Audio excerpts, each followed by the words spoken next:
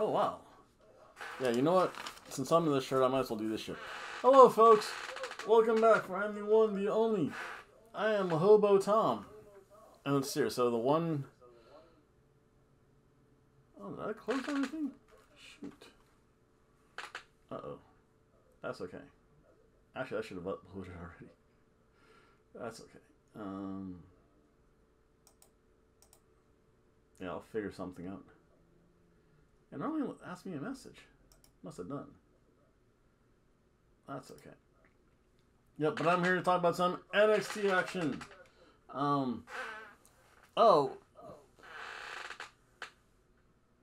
Metal Rana!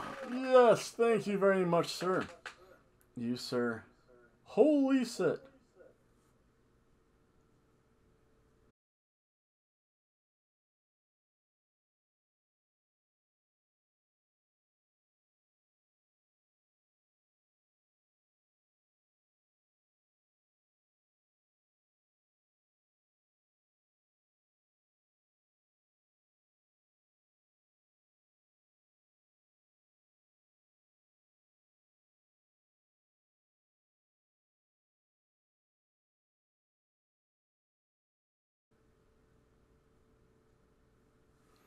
I think I saved it. I don't know. I'll find out soon enough. Soon enough. Let's see. Let's start off. Braun Breaker comes out, gives a promo. He's so happy to get his belt back.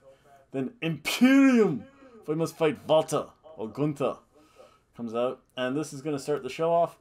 Actually, it starts the show off with the Creed brothers taking on Imperium. Imperium is huge. Eichner, classic wrestler, he's so good. The armbar, the big shoulder tackle. I forget which one. Creed brother won. The alligator roll. Again, you start throwing collegiate wrestling moves. I dig it. Or actually, that's more freestyle. But yeah, same thing.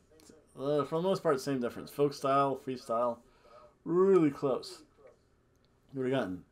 2 for the takedown and 2 for the back points. Poor Marcel. He always gets beat up. He always eats those hard bumps. The great headlock takedown, though, and reversal. Again, this was a really good wrestling match. And ouch. Oh, when that Creed brother number 2, I'll call him, got body slammed, that leg hit the rope. I'll tell you what, folks, those ropes do not give necessarily. So yeah, he has a mark from that. And then the Tree of Woe miscue. And then, I don't know, Eichner left. So Imperium went this up their Tree of Woe double team. Eichner said, screw this, I'm out of here. And just left. Whoa. That left poor Marcel Martel. Except for, we got a fellow with a true death to finish, baby. Nobody wins. Wait, that'll have the next match, too. Because this time, Pretty Deadly from the Mystery Jumpers, the Mystery Assailants, Pretty Deadly came out. I'll tell you what, up to this point, I'm going to have to downgrade this match. I just realized that. This was a surf and turf match. Little introduction of Thereby Pretty Deadly. Cheeseburger match. Still good, though. Can't complain about it. Then we have the Toxic Attraction interview. I don't know. Gigi does have a great ass, but I don't know. You see so much of it, it's like, meh. There's so much of it being spread around every wrestling organization. Jeez. Maybe this is how Frank felt at Amherst. UMass of Amherst. With all those women running around. Just like, meh. The day I say that is the day I should give up the show. But not yet. Then Cameron Grimes to the moon comes out. He's going to be... And then Solo Hikayo, Solo Uso comes out, challenges him. Then Gacy. Gacy again is growing on me. Gives a great promo. Then there was Draco and some Aussie guy. I think that's the other one. I honestly forget. And then there was the Index versus Douche as the hot couple. Whatever. Tiffany Stratton came out. You know what? And that was a lot of talking. Tiffany Stratton came out, called out Saray, like Sailor Moon Saray. I have no idea. Then we had a match between Dexter Lumis and Duke Hudson. Dexter, the Luthez press and the axe handle blows. Classic. Oh, I get so happy when I see old school wrestling moves. Duke hit like the rock bottom is what it is. Sidewalk slam. Dexter, the belly to belly suplex. The kip up with the leg drop and then the bulldog. And then they both wind up outside. They both get kind of noggin knocked into each other because of their lady friends. And then they couldn't beat the 10 count. And it was a double count out. This, folks, is a true dust to finish. It was kind of good. No, nobody wins. The can of dusty old Campbell soup.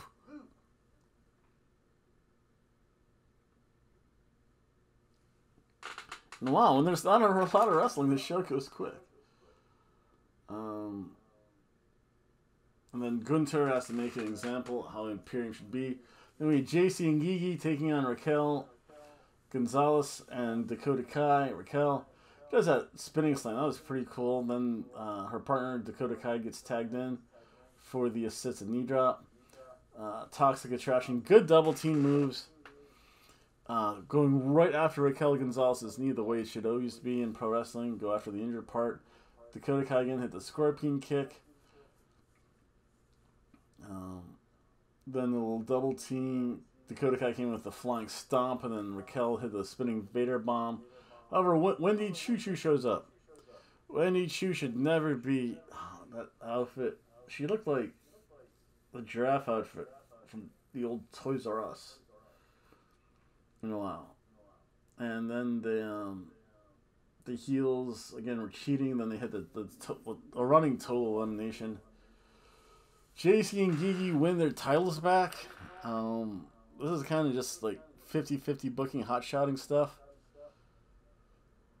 And of course, I would like to thank Toxic Attraction. I know that Dakota Kai wears black down there. Indeed. And that was probably like the best part of the match. Ham sandwich match.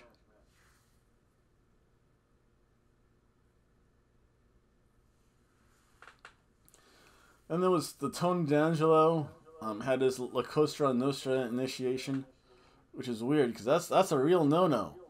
So some Italian mobster guy is gonna say, Tony D, cannot do that on live TV. They goofed it up because they had to have a card of, I forget if it was St. Vincent. Put your blood on that. Then they burnt the card. But I know you needed a Saints card for it. And, yeah. Then MSK. And there's going to be no more MSK.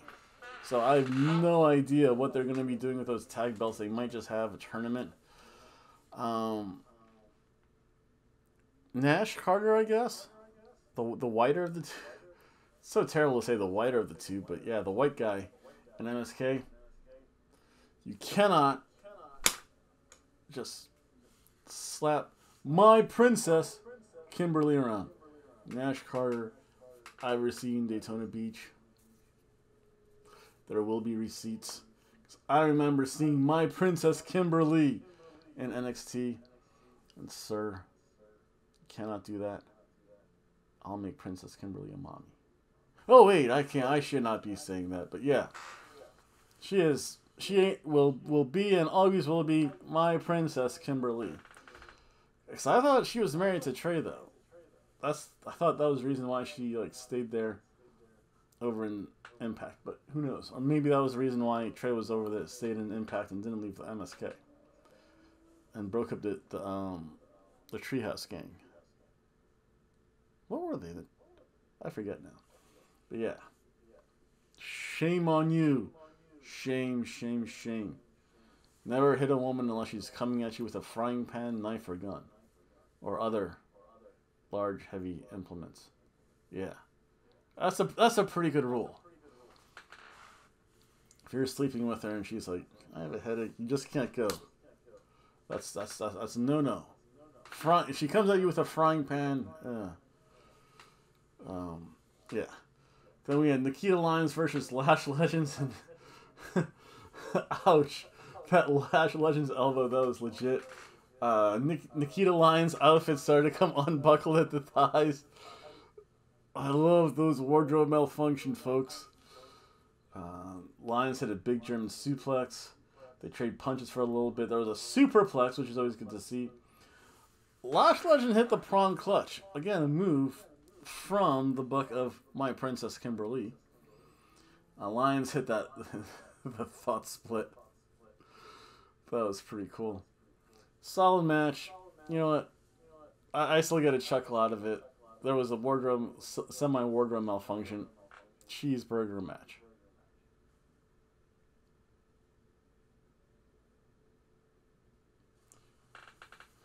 Then there was Legado del Fantasma versus, they tell Tony D'Angelo, hey, this is our stuff.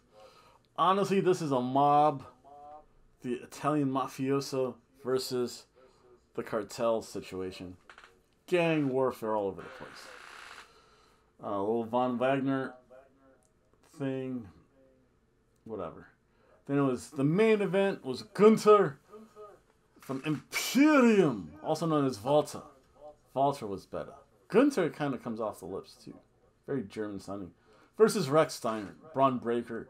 Again, in the promo, he said, yeah, I'd like to thank it was such an honor to invoke my dad and uncle into the Hall of Fame. He's a Steiner. Just say Rex Steiner. Or I'd even be happy with Braun Steiner. So this match is a classic tie-up. They give a little test of strength. The hammerlock to the headlock. Gunther, a little too big for the power slam from Rex Steiner right now. Now takes controls with the chops and again the hammerlock. Really classic. He does the drop kick, the power bomb, the splash. But it's only a 2 sweet count. And at WrestleMania they were doing that. That was cool to hear. And of course he locks in the ever-dreaded sleeper hold. Rex Steiner eventually makes his comeback. It's the Steiner line. Then the press body slam. Good match. Solid wrestling. Surf and turf match. Indeed. Whoa, someone's playing their music. And that was NXT. Wow, I got this video on pretty quickly. You know, it's amazing how fast I can get these videos and then when there's so little wrestling. Even though there were the typical 5 matches, when you start having disqualifications and double countouts and a bunch of people yapping, it goes quickly. So hopefully this will go up soon. Hopefully I got my other video up soon. And I'll have 2 more videos to make. And I'll be all caught up this week, which is good. Again, for I am the one, the only Hobo Tom. And I'll see everyone later. It's time for some Impact stuff. Remember, I can't live stream yet. A few more days though. Then I get to live stream again. Bye.